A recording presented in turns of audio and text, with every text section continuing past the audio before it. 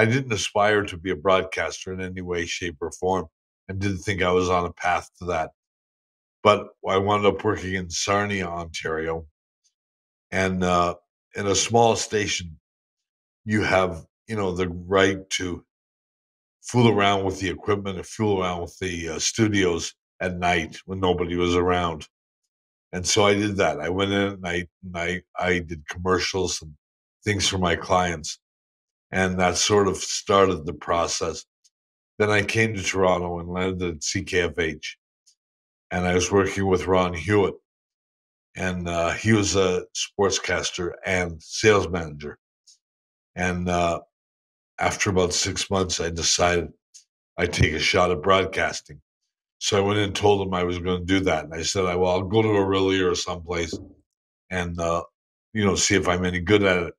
And if I'm not, I'll go back in the golf business because I didn't like the sales very much. And he said, well, eventually, well, you can't quit. And I said, well, it's not your choice. I can't quit and I'm going to. And so I told him what I wanted to do. And he said, well, do it here. I'll let you do 5 sportscasts a day, 7:30, 8:30 in the morning, 12:30 noon, at 4:30 and 5:30 at night. And in the meantime, I want you to keep selling. So do that the rest of the time during the day. So I started doing that, and I did that for, I don't know, a short period, few months maybe. I finally went to him and I said, I like the broadcasting part. I don't like the sales part still. So I want out of that. Eventually, he let me. And ultimately, I started doing a talk show 1 day a week. That expanded to 5 days a week. And, I went on from there.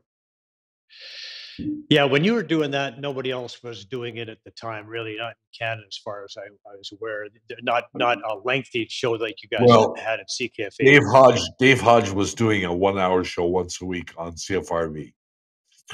And, there were other people that did shows now and then, but nobody did it full time. No, I was the first to do it full time.